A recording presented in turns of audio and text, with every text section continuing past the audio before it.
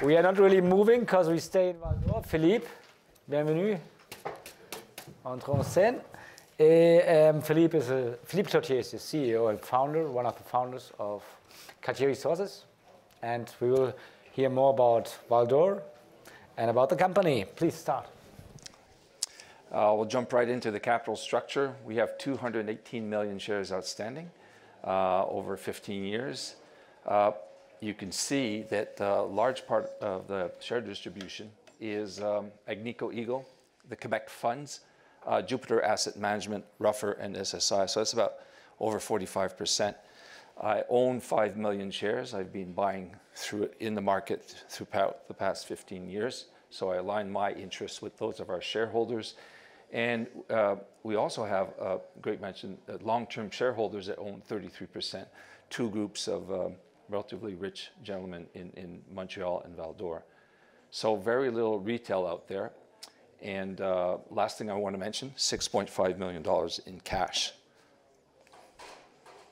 We operate in the Quebec portion of the Abitibi Greenstone belt, essentially in two areas. The first area along the Cadillac Fault, just like Jose mentioned, along Val d'Or and Rouen. And the second part in the emerging mining district of Cisco Mining. You can see, I'd like to, is this the, no, I don't have a pointer, do I? Well, you can see the Windfall deposit off there to the top right.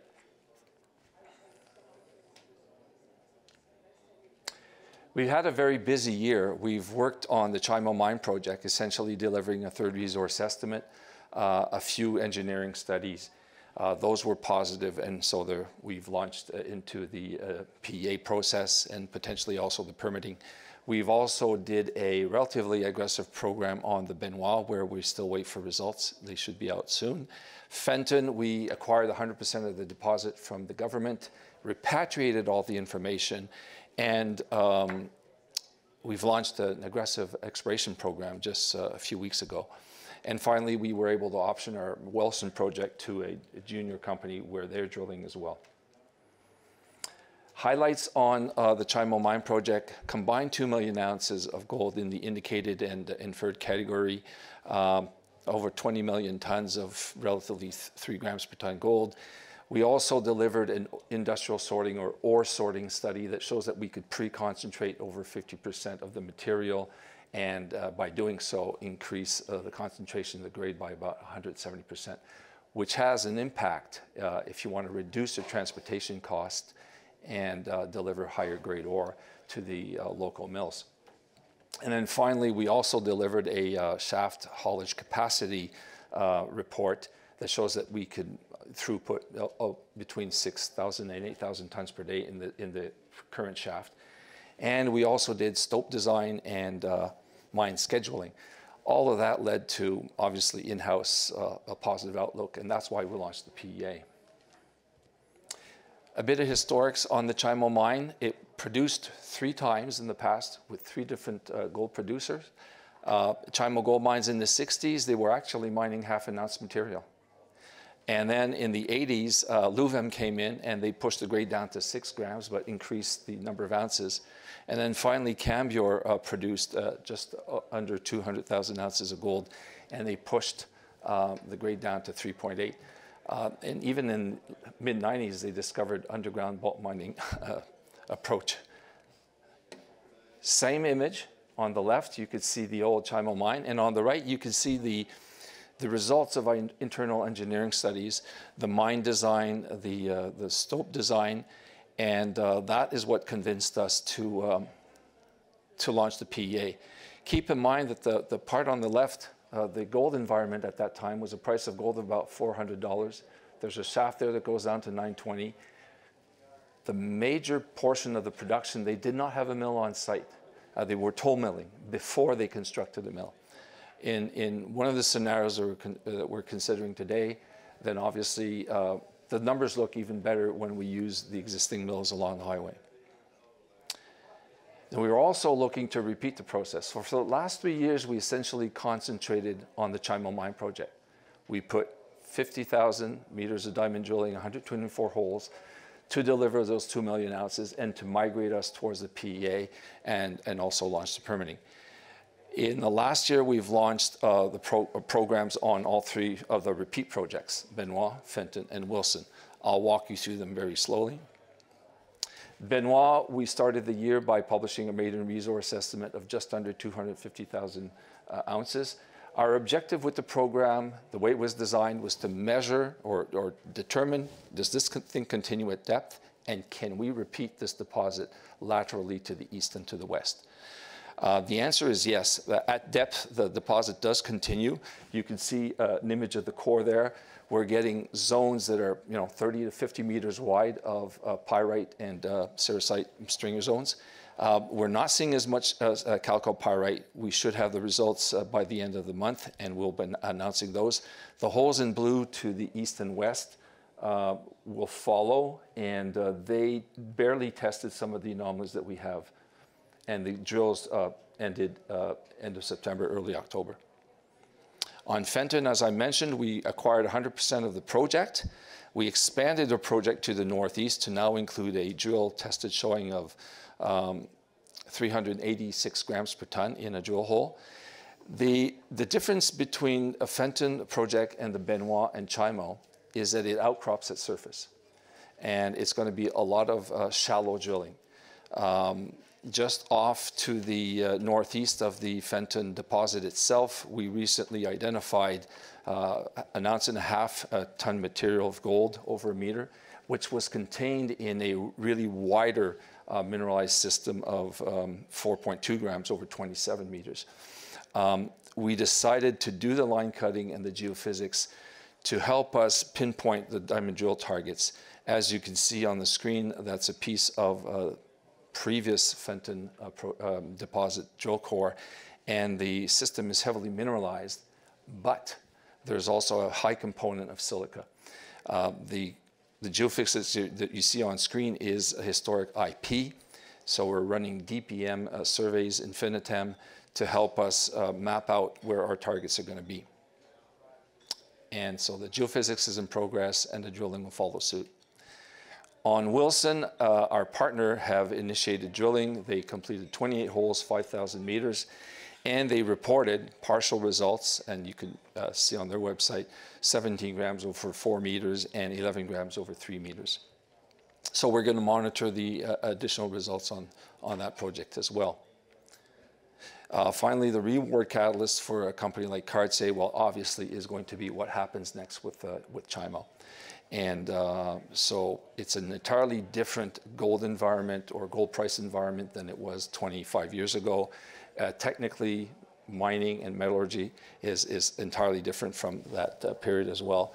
So it's an undeniable fact that we're in the right location. We have quality workforce, infrastructure, so the project should earn its merits in the following year.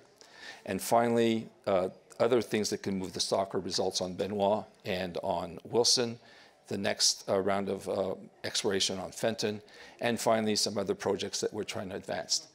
If I was to put this on a loose timeline, I have two things that are advancing on the Chimo Mine project. One, it's a solid line. That is the PEA process. It's out of our hands.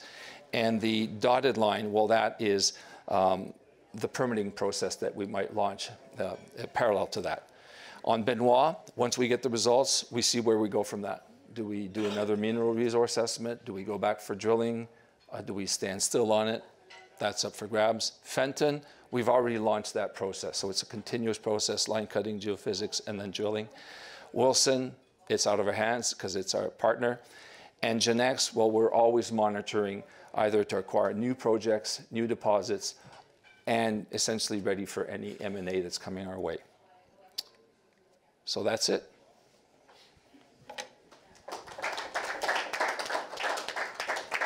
Yeah, Philippe was quite fast. We have time for questions. Yes, I do. And it's a very good question. And I take, for example, Canadian Malartic and Detour that were discovered in the early 2000s. Every cycle, there's excitement around a given area. When I graduated, it was Voisey's Bay. And then when the recent 2000 cycle occurred, there's actually 3 exploration hotspots: Eleanor, Detour, and Canadian Malartic. So our friends at Osisko Mining in the Windfall area, you know, that area just appeared out of nowhere, yet that thing had been explored in the 1980s. So it's a question of also timing. It's a question of the market appreciation that this district gets.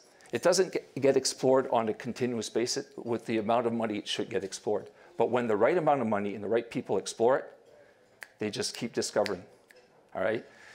In the last decade, there were 10 deposits that were delineated, permitted, brought into production in the Abitibi belt alone. And they were brought into production by small companies and big companies. The one common denominator between these deposits is not one of them was a new discovery. They were all old projects that had been shelved and they were waiting for the right time. Your project Marban is an example. The Windfall project is an example. The Goldex mine, which was purchased by Agnico Eagle in the 1980s and then shelved because the price of gold wasn't right or the mining technique wasn't there. And today it's operating right downtown Val-d'Or. So the answer to your question is yes, there will be continued exploration success. There will be continued development. There will be continued, you know, mines being put into production in the Val area. And the main reason for that is infrastructure, qualified workforce, and a tremendous proactive fiscal support by the government. Does that answer your question? Can you tell us something about the permitting process? We saw it on the chart for Chimo. Yeah. How long will this take? What do you think?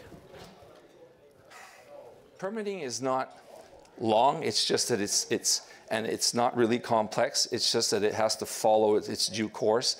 So permitting and getting a thing into production is just a question of a year or two.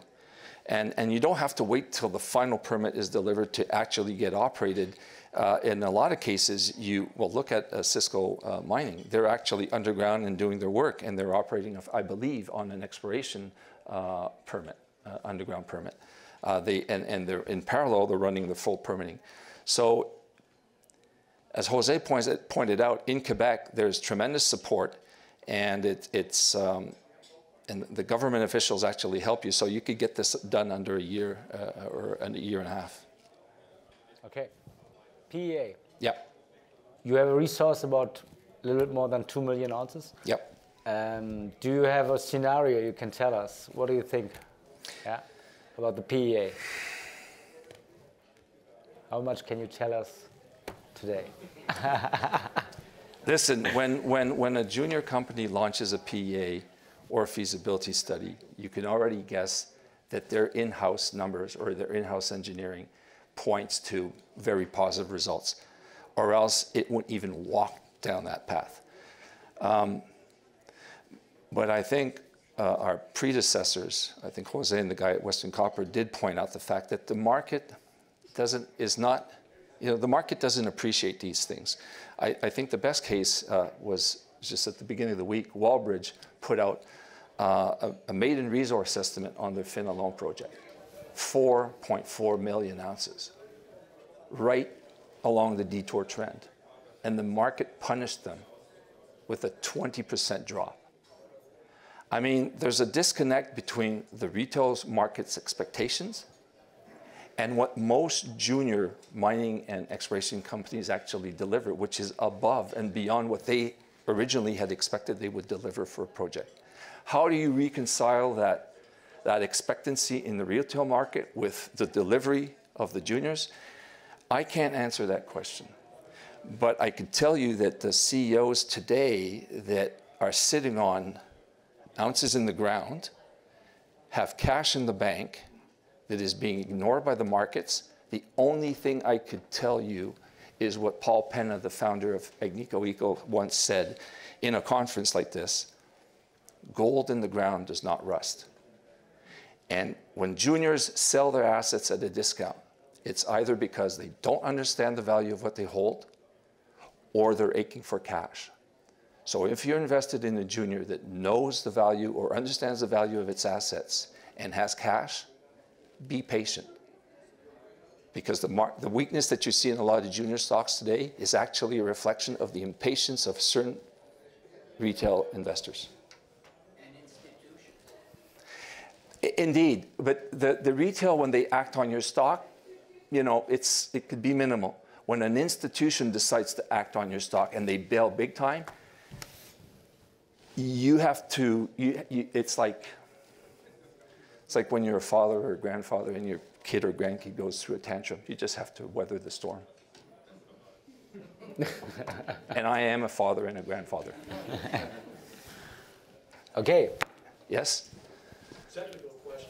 Regarding Fenton, can you elaborate a little bit on the silica process? Well, the thing is, okay, the reason I mentioned the silica is at Fenton, it's obvious that the gold is connected to the presence of sulfides. But there's also a generation of silica flooding within that sulfides. Now, in our business, we have to adapt the geophysics to what we're looking for. IP is really a relatively thin skin, a depth of penetration of about 100, and IP does not measure conductivity. IP measures chargeability, which is an interface phenomenon. So it doesn't measure the volume of sulfides. So if the best example I give is a rubber balloon. If I rub a rubber balloon on my head and I stick it to the wall, it adheres. What you're seeing there is a chargeability phenomenon, electron plating on a surface. That's what IP measures. Now I ask you, would you drill that as an anomaly? No. So that's what happens on Fenton. There's a lot of sulfides, and so now we're going to look at it with what we believe is an appropriate geophysical method, which measures conductivity, and it can see the sulfides at depth. We don't prospect with a drill. Whenever we approach a project, we want to do the least amount of drilling for the maximum results. We manage our cash that way. So that's why I mentioned the silica with the sulfides. We know where the gold is. We know how the silica can, you know, mask the true signature of what we're looking for, so we're adapting the method to do it. So it's more measuring. Absolutely. It's the carpenter's approach. Measure twice, cut once. I've done that with expensive pieces of wood, and then said, shit, have to go back to the hardware store, buy more, you know. Okay, if there are not more questions, I would say thank you very much, Philippe. Thank you.